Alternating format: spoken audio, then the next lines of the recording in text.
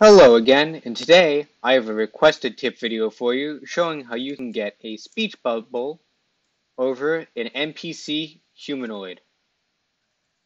First, we're going to spawn in a rig, so you go to Plugins, Build Rig. You can choose any one. I'm going to choose the Man rig.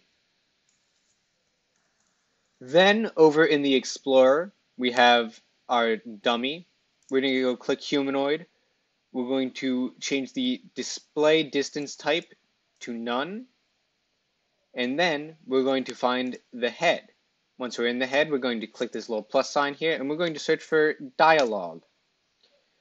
Now that we have dialogue, we're going to change the initial prompt to something friendly, like hello.